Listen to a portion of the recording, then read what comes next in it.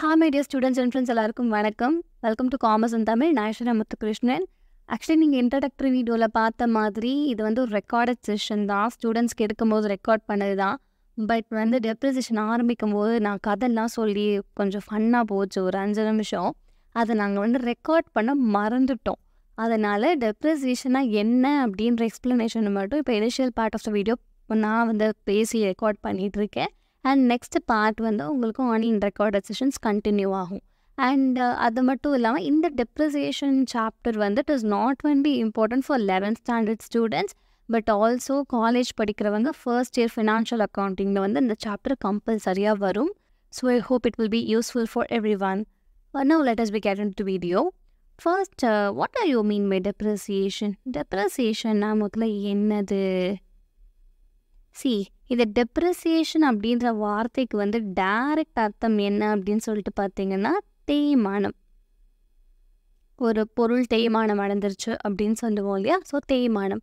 But இதையே வந்து இங்கிலீஷில் சொல்லணும், நம்ம அக்கௌண்டிங் டேர்ம்ஸில் சொல்லணும் அப்படின்னா நம்ம எப்படி எக்ஸ்பிளைன் பண்ணுவோம்? மீனிங் ஆஃப் டெப்ரிசியேஷன் எப்படி எக்ஸ்பிளைன் பண்ணுவோன்னா gradual decrease or permanent decrease in the value of fixed asset. இதுதான் ரொம்ப முக்கியம். இந்த வேல்யூ ஆஃப் ஃபிக்ஸட் அசெட், அதாவது அசட்டில் நம்மளுக்கு அசையும் சொத்து அசையாத சொத்துன்னு ரெண்டு இருக்குது, current asset and fixed assets. அதே பட் இந்த கரண்ட் அசட் டெப்ரிஷியேட் ஆகாது. ஏன் அப்படின்னு சொல்லி பார்த்தீங்கன்னா, நீங்கள் வந்து பேங்க்கில் இன்றைக்கி ஒரு 50,000 ரூபாய் பணம் டெபாசிட் பண்ணுறீங்க. 5 வருஷம் கழிச்சு நீங்கள் போய்ட்டு அந்த டெபாசிட் பணத்தை நீங்கள் கேட்டிங்கன்னா அவன் அதை விட அதிகமாக தான் தரப்போகிறான். வட்டியோடு சேர்த்து இன்ட்ரெஸ்ட்டோட சேர்த்து நீங்கள் வந்து இன்னும் கொஞ்சம் எக்ஸ்ட்ரா மணி தான் வாங்க போகிறீங்களே தவிர your money will not get deprecated. இந்த டேர்மை சில பேர் எக்கனாமிக்ஸ்லேருந்து கேள்வி கேட்கலாம். Ma'am no ma'am there is inflation, money will get deprecated அப்படின்னு சொல்லிட்டு எக்கனாமிக்ஸ் ஸ்டூடெண்ட்ஸ் எங்கிட்ட அந்த சண்டைக்கு வரலாம். இங்கே நம்ம படிச்சுக்கிட்டு இருக்குது அக்கௌண்ட்ஸ். அதனால் அந்த பெர்ஸ்பெக்டிவில் பார்க்கும்போது கரண்ட் அசட் டெப்ரிஷியேட் ஆகாது. என் பேங்க்கில் இருக்கிற பணம் இன்றைக்கி நான் 50,000 ரூபாய் டெபாசிட் பண்ணால் அது என்றைக்குமே அந்த 50,000 ரூபாய் தான். எப்போ போனாலும் எனக்கு அந்த 50,000 ரூபாயை நான் வந்து வித்ட்ரா பண்ணிக்கலாம். ஸோ எனக்கு வேல்யூ வந்து கம்மி ஆகாது. பில்ஸ் ரிசீவபிள், டெட் டாஸ் எல்லாமே இந்த மாதிரி தான். பட் இன்றைக்கி நான் ஒரு ஃபோன் வாங்குகிறேன், ஒரு 10,000 ரூபாய்க்கு ஒரு ஃபோன் வாங்குகிறேன் அப்படின்னா த மொமெண்ட் நான் அதை வந்து அன்பாக்ஸ் பண்ண உடனே அதோட வேல்யூ எனக்கு கம்மி ஆகிடும். ஈவன் தான் அதை நான் ஒரு 2 நாள் யூஸ் பண்ணிவிட்டு விற்றா கூட அது எனக்கு வந்து 8,000 6,000 7,000 அவங்களுக்கு தான் போகும். Depends upon the asset.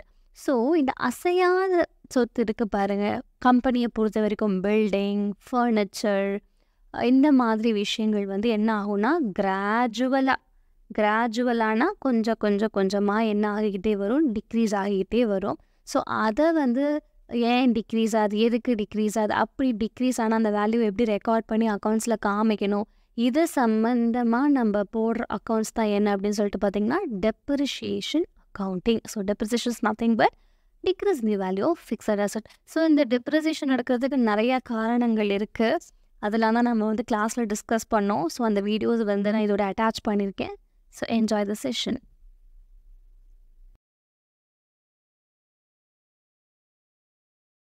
Reasons for depreciation. எதனால இந்த அசட்ஸ் வந்து தேய்மானம் அடையும் நீங்க நினைக்கிறீங்க?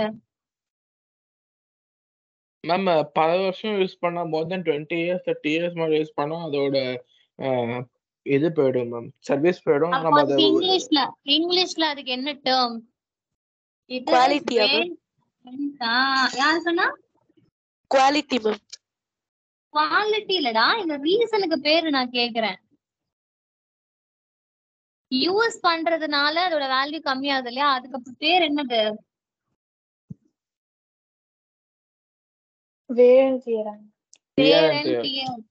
இது வந்து ஒரு இடியம் மாதிரி. நான் சொன்னேன்ல ஆடிக்கு ஒரு வாட்டி அமாவாசைக்கு ஒரு வாட்டின்றதுக்கு இங்கிலீஷ்ல வந்து ஒன்ஸ் இன் ப்ளூ மூன் சொல்லுவோன்னு. இது வந்து ஒரு இடியம். அதாவது வேர்னா நம்ம ஆக்சுவலி அர்த்தம் என்ன, வேருக்கு வந்து உடுத்திக்கிறதுன்னு அர்த்தம், ஆக்சுவல் அர்த்தம். அதுக்கோசரம் மிஷினரி எடுத்து ட்ரெஸ் போட்டுக்க முடியும். ஓகேவா? சோ அது டைரக்ட் மீனிங் பார்க்காதீங்க, ஒரு இடியம் மாதிரி. வேர் அண்ட் டியர் அப்படின்னா யூஸ் பண்ணதுனால வேல்யூ அழுதான். ஓகேவா? ஓகே இதை விட நான் கேவலமா டயக்ராம் வரைய முடியாது. மூக்கு ஒழுகுற மாதிரி இருக்கு மேம். டேய் நான் மூக்கு கண்ணுதான் போட்டிருக்கேன், கண்ணுல தான் தண்ணி வருது. ஓகேவா? So variant here is what? Decrease in the Idiom. value because of use, because of long time use. Use. கிளியரா இருக்கா? Yes, ma'am, clear. Yes, ma'am. And என்னன்னா keeping it idle.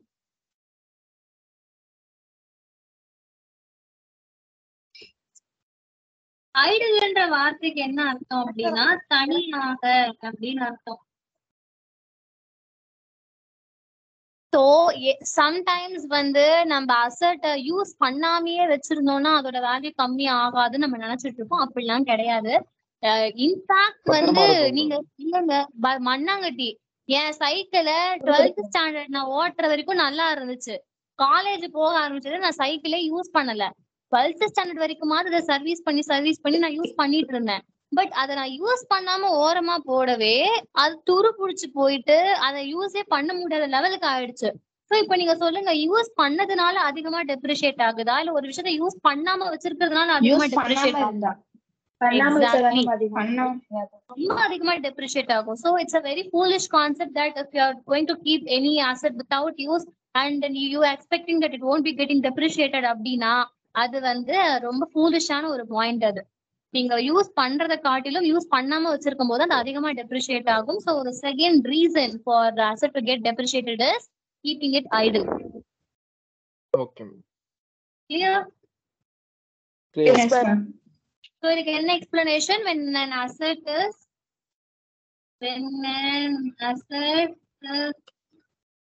not put into use for very long time. Ma'am put எப்படி ma'am வரும்? Not in use, not in the use வரும் ma'am. Not put in use எப்படி ma'am? Put into னா வந்து இது வந்து இடியம். இது இடியம் கிடையாது, இது வந்து ஒரு phrase. இது ஒரு phrase. அதான் என்ன இன்டர்வியூல கேட்டானே where do you put upன்னு. ஆமா மேம், ஆமா மேம். Put upனா வந்து ஸ்டே பண்றீங்கன்னு அர்த்தம். Put into னா வந்து யூஸ் பண்றதுன்னு அர்த்தம். ஓகே மேம், நான் வந்துச்சு. Okay okay. எஸ். அதுக்கப்புறம் வந்து டேக் ஆஃப்னா ஃப்ளைட் டேக் ஆஃப் ஆகுதுன்னு சொல்லுவாங்கல்ல. ஆமா ma'am. Yes, ma'am. Yes, ma'am. Flight is going to ஃப்ளைன்னு சொல்லலாம். ஏன் டேக் ஆஃப்னு சொல்லி உயர வாங்குறானுங்க. சோ டேக் ஆஃப்னா வந்து ஸ்டார்ட் ஆக போகுதுன்னு அர்த்தம். Yes ma'am. எஸ். இந்த மாதிரி நிறைய இருக்கு. அது தப்பா வருது. அம்மா ஒரே ஒரு நிமிஷம் என்னால கையில அது நீட்ட முடியாதுமா. இதுல இது சொல்றியா? So coming to 11th standard என்னடா சொல்லிட்டு இருந்தேன் நானு? இது எல்லாமே வந்து அக்கவுண்டிங் மேம், டிப்ரிசியேஷன் அக்கவுண்டிங். அதுக்கு முன்னாடி நான் இங்கிலீஷ் சொல்லிட்டு இருந்தேன் உங்களுக்கு. இது எல்லாமே நீங்க வந்து நடைமுறை வாழ்க்கையில யூஸ் பண்ற இங்கிலீஷ்ல ஒரு பார்ட். அது சரியா? Okay. Yes, when an asset is not put into use for a very long time, it may get depreciated. வேற என்ன பாயிண்ட் இருக்கும் நீங்க நினைக்கிறீங்க? வேற என்ன ரீசன் இருக்கும்னு நினைக்கிறீங்க?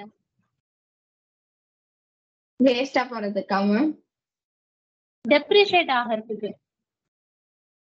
ஓகே. நோட்ஸ் எழுதணும். நம்ம அது இது பண்ணாம இருந்தா, சர்வீஸ் எதுவுமே பண்ணாம இருந்தா, என்ன பண்ணாம இருந்தா? சர்வீஸ் பண்ணாம இருந்தா அதுதான் அது ஓகே. லாஸ் ஆஃப் மெயின்டெனன்ஸ்னு சொல்றீங்களா? பட் அதுமே வேர் அண்ட் டியர்ல வந்துரும். யூஸ் பண்றதுனால தானே. ஓகே. டிப்ளீஷன் அப்படின்ற ஒரு வார்த்தை இருக்கு. என்னது? depreciation value. Depletion. டெப்ளிஷன்னா என்னன்னா அதுவும் டெப்ரிசியேஷன் தான். ஆனா வந்து அது ஒரு அசட்டா இருக்காது உங்ககிட்ட. அதாவது பில்டிங்காவோ இல்லைன்னா வந்து மிஷினரியா அப்படி இருக்காது. இந்த மைன்ஸ் எல்லாம் கேள்விப்பட்டிருக்கீங்களா? சுரங்கம், தங்க சுரங்கம், கோல்டு நிலக்கரி Yes, ma'am. சுரங்கம், அதெல்லாம் ma'am. என்ன ஆகும்? Yes, ma'am. அதுல வந்து நோண்டி எடுக்க எடுக்க எடுக்க எடுக்க அதோட வேல்யூ போயிடும். மேம் குறைஞ்சிரும் மேம் அதுக்குள்ள இருக்கிறது.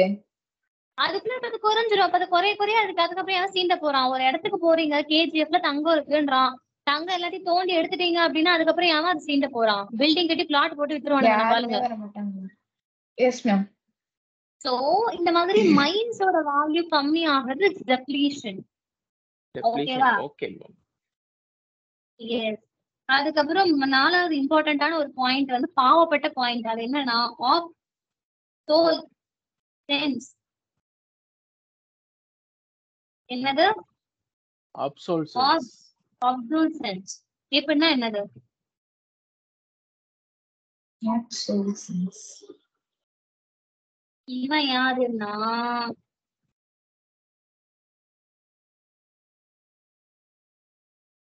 இவன் யாருன்னா டைப்ரைட்டர்.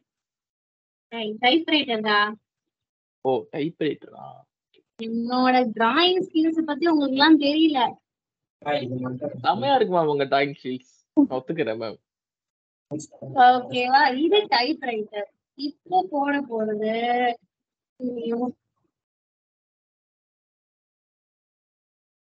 என்னன்னு எனக்கு தெரியல.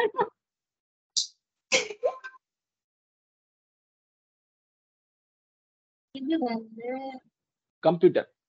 கம்ப்யூட்டர். கம்ப்யூட்டர் எப்படிமா இவ்வளவு பெருசா வந்திருக்கு?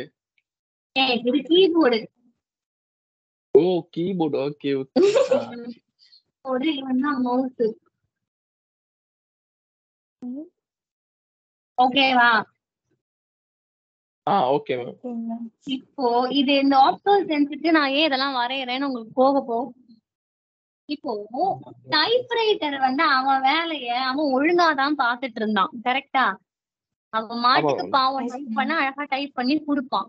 பட் இவன் வந்து மார்க்கெட் குள்ள வந்ததுனால, இவன் நியூவா வந்ததுனால, இவனோட வேல்யூ ஏறினதுனால இவனோட வேல்யூ என்ன ஆயிடுச்சு?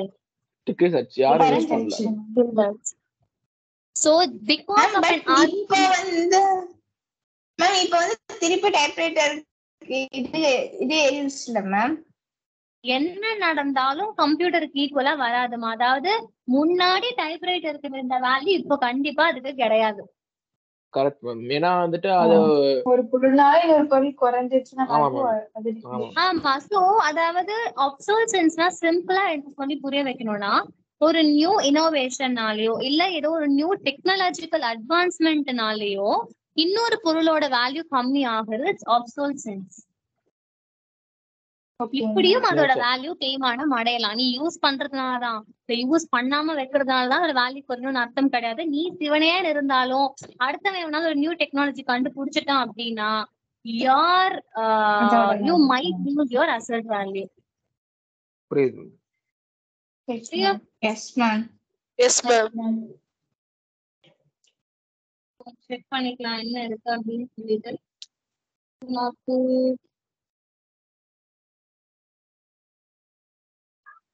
மேம் அந்த விண்டோஸ் சேஞ்ச் ஆகிற மாதிரி தானே மேம் கம்ப்யூட்டர்ல? ஆமா, கம்ப்யூட்டர்ல விண்டோஸ் சேஞ்ச் ஆகுது. இது மொத்த டைப்ரைட்டர் வேல்யூல போயிருச்சு. Yes ma'am. இப்போ நீங்க என்ன பண்ணணும் அப்படின்னா இந்த 3 क्वेश्चन எனக்கு நீங்க படிச்சு நீங்க எழுதி காமிக்கணும். எந்த 3 क्वेश्चन அப்படின்னா what do you mean by depreciation? ஓகேவா? Okay ma'am. Okay ma'am. அப்புறம் ஆப்ஜெக்டிவ்ஸ் ஆஃப் ப்ரொவைடிங் ஏன் இந்த டெப்ரிசியேஷனை சார்ஜ் பண்ணி ஆகணும்? வாங்குறது விக்கிறது மட்டும்தான். ஒரு டிரான்சாக்ஷன் நடந்தாதான் அதை நம்ம அக்கௌண்ட்ஸ்ல ரெக்கார்ட் பண்ணுவோம். ஆனா இங்க டிரான்சாக்ஷன் பெருசா எதுவுமே நடக்கல. நானாதான் ஒரு டெப்ரிசியேஷனை கண்டுபிடிச்சு அதை நான் ரெக்கார்ட் பண்றேன். சோ அதை ஏன் பண்ணியே ஆகணும் அப்படின்னா according to the law, according to the ஐசிஐன்னு கூட வச்சுக்கலாமே, பினான்ஸ்ல இருக்கிற ஒரு ரூல், அக்கௌண்ட்ஸ்ல இருக்கிற ஒரு ரூல் என்னன்னா, நீங்க உங்களோட பிக்சட் அசெட்டை டெப்ரிஷியேட் பண்ணி அக்கௌண்ட்ஸ்ல காமிச்சாதான் நிஜமாலே உங்களோட பினான்சியல் பொசிஷன் என்னன்றது உலகத்துக்கு தெரியும். நீங்க பழைய வேல்யூ வச்சு இந்த உலகத்தை சீட் பண்ண முடியாது. ஓகேவா? சோ சட்டப்படி நீங்க என்ன பண்ணணும், உங்க கம்பெனில அது டெப்ரிசியேஷன் நீங்க காமிக்கணும். Clear? Ma'am 3 months Yes, ma'am. எத்தனை கொஸ்டின் மேம் அது? நான் மொத்தம் 3 கொஸ்டின் கொடுத்திருக்கேன். ஓகே இது ஒரு ma'am, okay. 2 mark question, objectives of depreciation, causes of depreciation. இத 3 தான் ரைட் மேம். எழுதணும். சரி மேம். எஸ். அதேப்பா முடிச்சிட்டேன். சரிப்பா சரி. And Haritha, Okay, Netra, ma'am. you can continue with Bye, thank depreciation. you, ma'am. Okay ma'am. Okay ma'am. நீ correction பண்ணி அனுப்பிடுறேன். மேம் நான் லீவ் பண்ணலாமா? லீவ் பண்ணிக்கோமா.